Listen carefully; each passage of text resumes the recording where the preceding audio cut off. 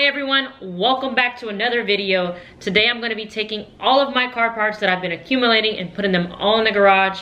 Before I get ready to install them, I'm going to go over a little bit more details on what exactly is going in the Civic build. So let's get started with this video.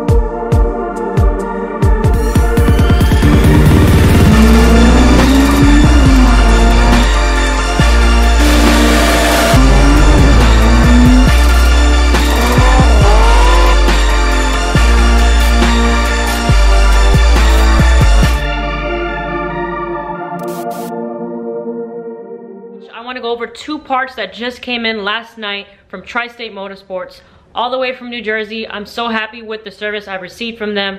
They have extremely fast shipping and majority of all of my parts are always in stock. So be sure to check them out. So here we have the two pieces that was missing to the puzzle for fabrication. I got a CSF radiator along with a Skunk 2 Ultra manifold. Before we go into the garage, I want to show you guys the manifold that came in. As you all can see, I got a little excited and I actually opened it last night. Many of you all may wonder why I decided to go with a Skunk 2 Ultra. This decision was actually really hard. There's a lot of different manifolds in the market, and I decided to go with the Skunk 2 Ultra for all the features that it has, and I love how you have the choice of getting it in this black, or you can get it also in the silver. Last piece to the puzzle will be to get a throttle body for this. I'm not quite sure which size I'm going to be going with. My car currently has a K-Tune 72mm throttle body.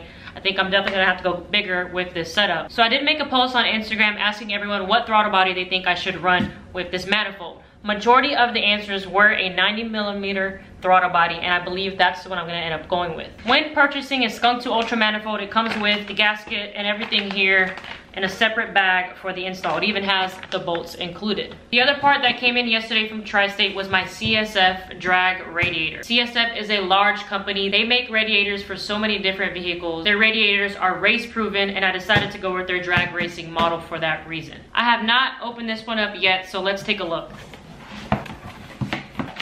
This is actually pretty cool. This kit gives you the option if you want to run AN lines on your car. This kit also brings a SPAL fan. These fans are extremely good. I've ran them on my previous cars and I've had no issues with them at all. This is probably one of the best fans you can purchase on the market. Here we have the actual radiator itself. As you all can see, this is a very small radiator that is designed for drag racing. Now that you all have seen what came in yesterday, let's get all these parts in the garage so I can go over them in better detail.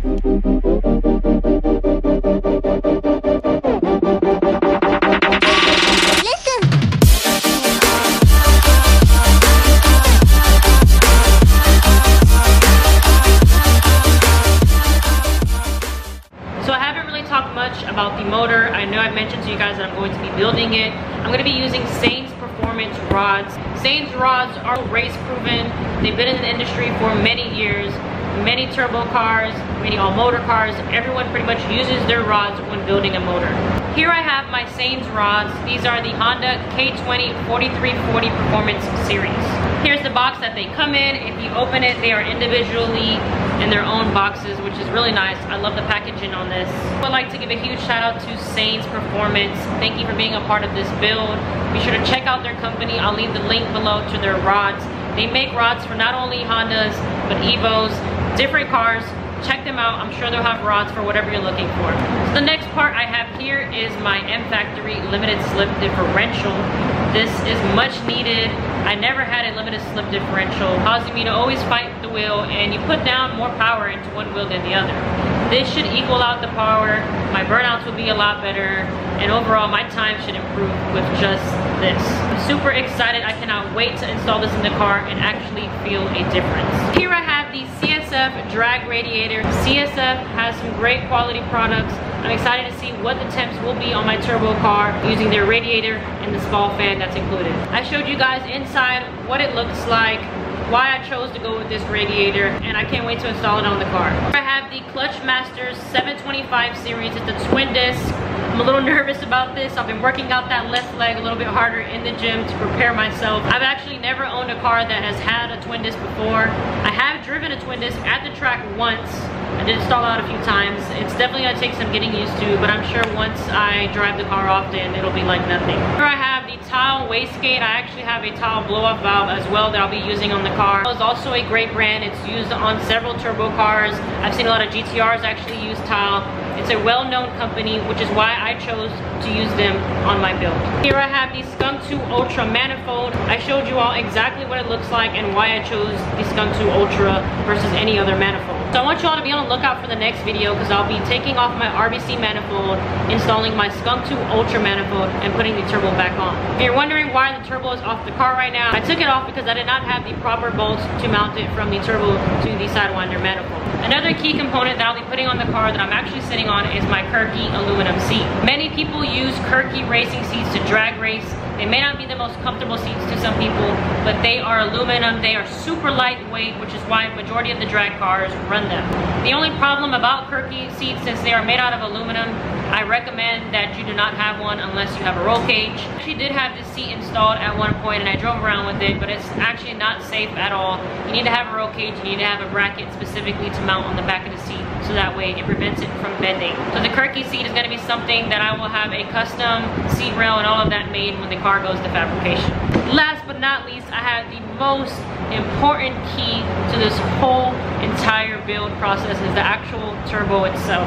Here I have the Precision 6266 ball bearing turbo. When it came to deciding on which turbo to go with, I knew automatically that I wanted to go with Precision. You all already know that Precision turbo is one of the most popular turbos that is out there right now.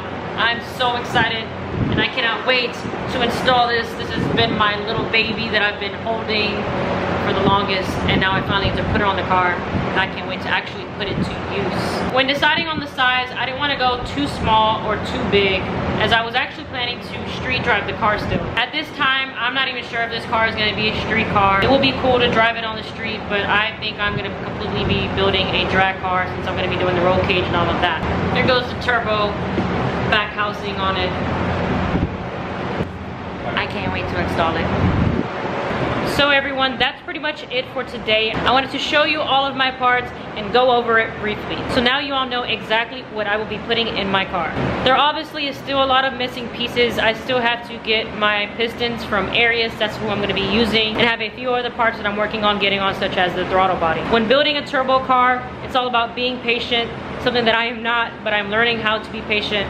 I really wish all of this could be done overnight because I'm so excited to be back at the drag strip. I absolutely miss it, but I know that it'll all be worth it once everything is done. So I want to thank you guys for watching. I hope you guys enjoyed this little video that I put together for you guys going over all of my parts. My next video, I'll be removing the RBC manifold, installing the Skunk 2 Ultra, putting on the turbo, and trying to put on pretty much as much stuff as I can so that way when I take the car to the fabricator, he doesn't have much to do. I'm hoping that the fabrication process does not take super long. Again, I'm not a welder, I can't do piping, so I'm gonna take it to somebody who can. Once the car returns for fabrication, all the piping that is made, I'm gonna have it coated, and then I'll begin building the motor. Thank you guys for watching another video, and I also wanna give a huge shout out to all of my new subscribers. Thank you guys so much. This is just the beginning. Some of you all have been here from the very beginning, from when I had the S2000 that ended up catching on fire. If you haven't seen that video, be sure to check it out along with a few of my other older videos. I'm hot, as you can see. I live in Florida, so it's extremely hot all year long, and unfortunately our garage does not have AC. So if you guys like this video, be sure to give it a thumbs up and subscribe for more. I'll see you all in the next video.